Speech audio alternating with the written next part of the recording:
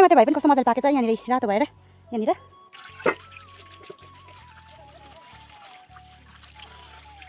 चाहिँ एकदमै मजाले अहिले चाहिँ फ्राई भइसकेको छ यहाँनिर चाहिँ आलु चाहिँ एकदमै प्रकारले एकदमै मजाले एकदमै फ्राई भइसकेको छ अब चाहिँ यसमा चाहिँ म चाहिँ एड गर्न आँटेको छु मुलीको साग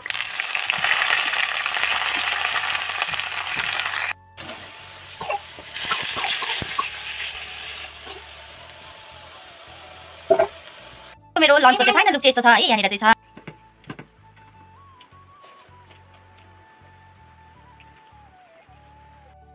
सबैजनालाई हजुरहरूलाई फेरि पनि स्वागत छ सचेतन मम ब्लगमा मेरो भिडियो हेरेर बस्नुभएको सम्पूर्णलाई धेरै धेरै धन्यवाद है अनि मेरो भिडियो हेरेर हजुरहरूले यति धेरै माया सपोर्ट गरिदिनु भइरहेको छ सो त्यसको लागि पनि धेरै धेरै धन्यवाद है अनि सो नयाँ ब्लगको साथमा फेरि पनि म सपना आइसकेँ हजुरहरूको माझमा आजको नयाँ ब्लगमा हजुरहरू सबैजनालाई धेरै धेरै स्वागत छ है सचेतन र आमै चाहिँ यहाँनिर छ सचेतन चाहिँ यहाँ सुतिरहेको छ नि त यहाँनिर यी बेबी देखाइदेऊ त सचेतनको बेबी हेरे उसको यो बेबी चाहिँ लिएरै सुत्छ उसले कुट्नुपर्छ हौ बेबीलाई ल कुट्नु नि आमै कुटौँ ल बेबीलाई कुटौँ ल कुटिदिनु त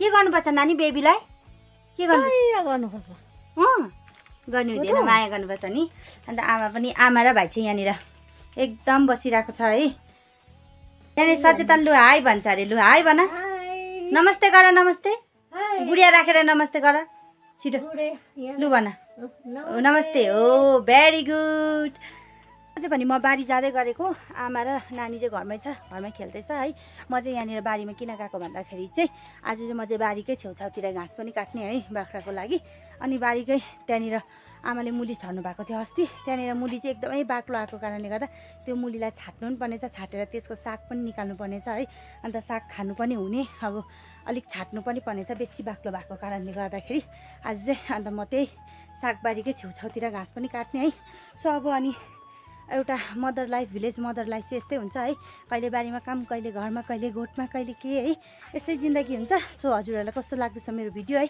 अनि इन्जोय अनि इन्ट्रेस्टिङ पाराले हेरिदिनुहुन्छ भने धेरै धेरै आशा साँचेको छु है अनि च्यानलमा नयाँ हुनुहुन्छ नि च्यानललाई सब्सक्राइब पनि गरिदिनुहुन्छ भने पक्कै आशा राखेको छु है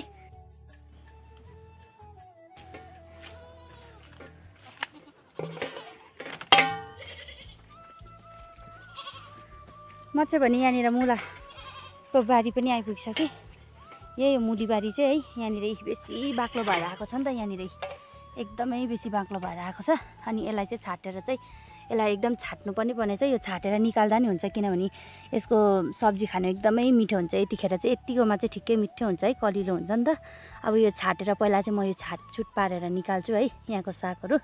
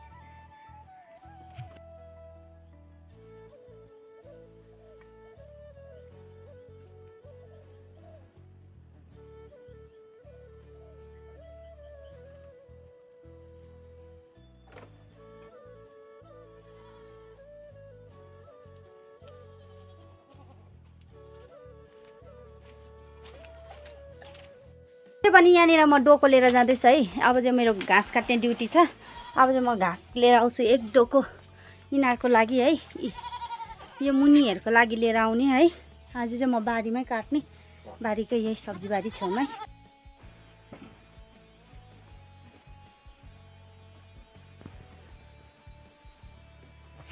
अनि म यही भित्ताको घाँसहरू काट्ने है ड्याङ्गी ड्याङ गरेर अन्त आज चाहिँ म चाहिँ एकदम टाढोहरू घाँसतिर पनि गइनँ है आज चाहिँ अब घरकै घर छेउछाउैतिर मुली पनि उखाल्नु थियो नि त मुलीको छाटेर एकदम अब चाहिँ यहीँनिर घाँस काट्न आँटेको। अहिले चाहिँ भने एकदमै घाम चर्किँदैछ होइन, तर पारी भने चाहिँ यहाँ मौसम चाहिँ एकदम माथि माथि चाहिँ बादलले छेक्दैछ, तर घाम चाहिँ लागेर आउँदैछ है एकदमै।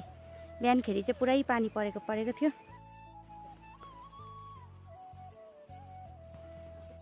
अनि यहाँनिर इन्द्रेणी पाकेको थिएन है, काँचै थियो। अहिले यो चाहिँ सानो खालको इन्द्रेणी हो, अस्ति देखाएको चाहिँ ठुलो खालको हो। यो इन्द्रेणी कसरी खानुपर्छ भन्ने त हजुरले देखिसक्यो। अहिले त यो पाकेर पनि यस्तो भएछ, रातै भएछ है। यहाँनिर पाकेर यो इन्द्रेणी चाहिँ यस्तो भएछ। अब यो दुईवटा भए पनि म चाहिँ लिएर जान्छु घरमा। मात्रै भए पनि कस्तो मजाले पाकेछ है यहाँनिर रातो भएर। यहाँनिर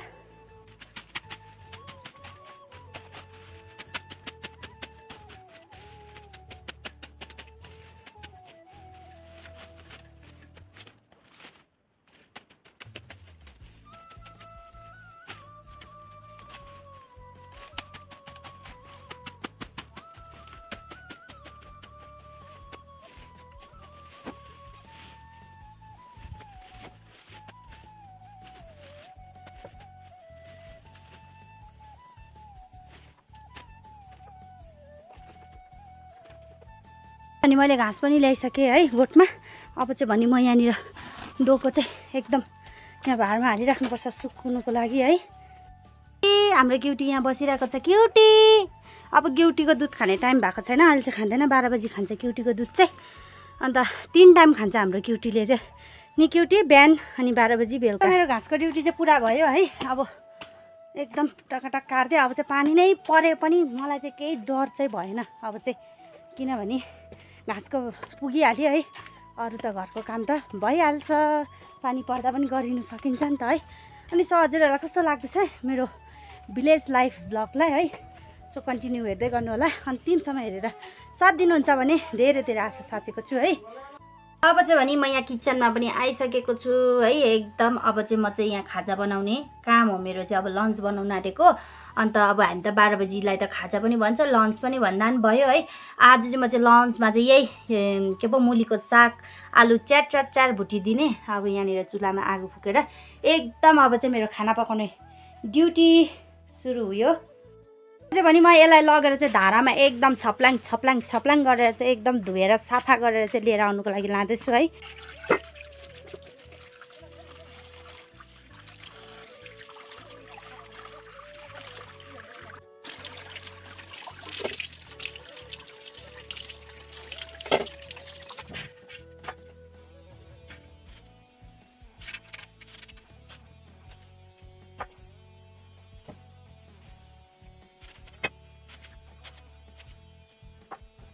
अहिले चाहिँ मैले साग र यहाँनिर आलु काटिसकेको छु। आलु चाहिँ मैले यहाँनिर सानो पिस गरेर काटेको छु। अनि साग चाहिँ यहाँनिर एकदम मजाले लामो प्रकारले काटेको छु। मलाई चाहिँ एकदमै मनपर्छ लामो प्रकारको काटेको चाहिँ। अब चाहिँ म पकाउनुको लागि आगोनामा चाहिँ एकदम आगो फुकेर रेडी गर्छु।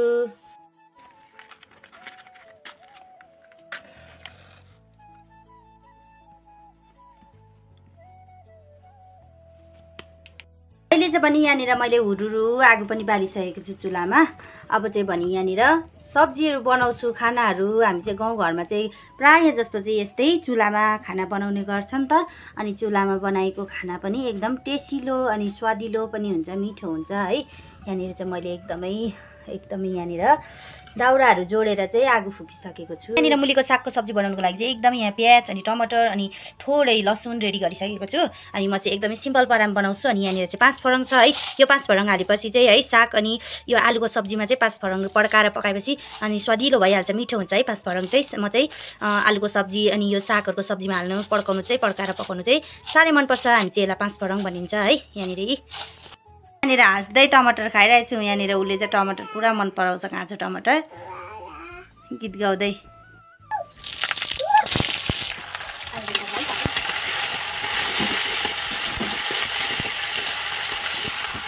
यहाँनिर चाहिँ मैले प्याज र टमाटर चाहिँ एकदम मजाले फ्राई गरेको छु। अब चाहिँ यहाँनिर मैले सानो पिस गरेको यहाँनिर आलु भुट्छु है। यसलाई फ्राई गर्छु पहिला चाहिँ। यसलाई मजाले अलिक आधी फ्राई गरिसकेर चाहिँ त्यहाँदेखि मात्रै म चाहिँ यसमा मुलीको साग चाहिँ एड गर्छु। किनभने मजाले यो फ्राई गऱ्यो भने चाहिँ मुलीको साग चाहिँ छिटो पाक्छ, यो चाहिँ अलिक ढिलो पाक्छ, त्यही भएर यो मजाले फ्राई गरेर हाल्यो भने चाहिँ। अनि म चाहिँ मुलीको साग चाहिँ फ्यात्तै भएर पाकेको चाहिँ मन पर्दैन है, एकदम हाफ बोइल भएको चाहिँ अलिक मनपर्छ। हरियो पर्यो चाहिँ जे कुरा पनि अलिक हाफ बोइल बनाएर खाएको नै मिठो लाग्छ मलाई चाहिँ।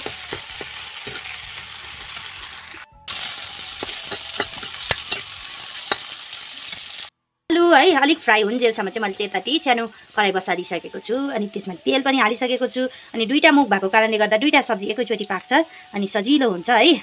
अब चाहिँ भने म सानो कराईमा चाहिँ यो मुहीको सोलदार बनाउन आँटेको छु। यहाँनिर चाहिँ मुही छ है, यसको चाहिँ छर्रै 5 फरौँ पड्काएर चाहिँ मुहीको सोलदार बनाउन आँटेको छु।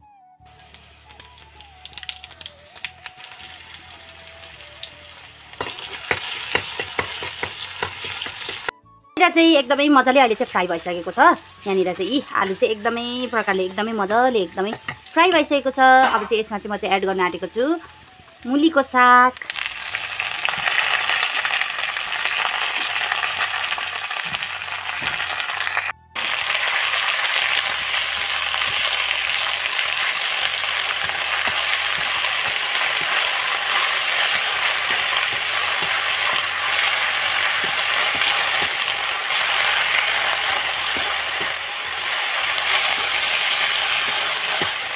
तपाईहरुले चाहिँ कसरी बनाउनुहुन्छ मुलाको साग र आलु? म चाहिँ साग र आलुको सब्जी चाहिँ यसरी बनाउँछु। यहाँनिर एकदमै फुटिसकेको छ आलु र साग चाहिँ।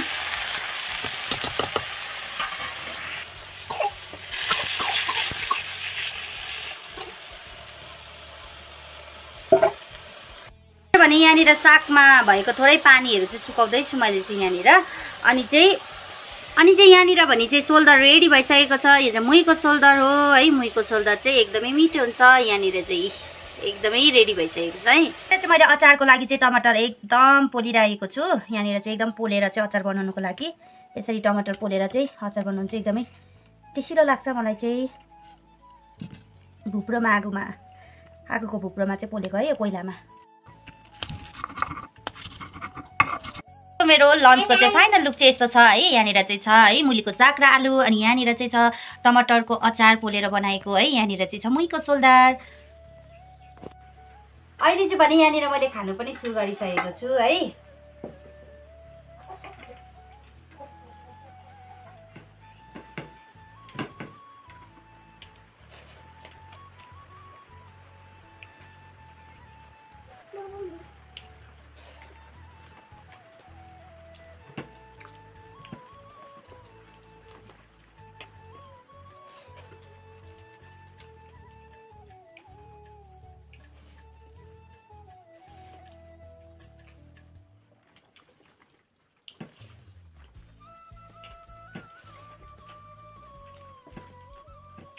अनि मैले घरको सबै काम सकेर पनि है यहाँनिर सचेतनलाई यसो आँगनतिर डुलाउँदै थिएँ।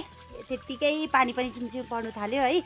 अनि सो आजको मेरो भ्लग चाहिँ यतिमा अन्त गर्न चाहन्छु। हजुरहरूलाई कस्तो लाग्यो आजको मेरो भ्लग कमेन्ट बक्समा कमेन्ट गरिदिनु होला है। अनि सेयर पनि गरिदिनु होला, लाइक पनि गरिदिनु होला। अनि च्यानलमा नयाँ हुनुहुन्छ भने च्यानललाई सब्सक्राइब पनि गरिदिनु होला है। अनि नेक्स्ट भिडियोको साथमा फेरि पनि म सपना आउने नै छु हजुरहरूको माझमा। अनि आजको लागि सबैजनालाई बाई बाई। बाई बाई गर्दैन छिटो बाई बाई भन्नु, बाई बाई भन न हातले। Thank you for watching my videos. By by.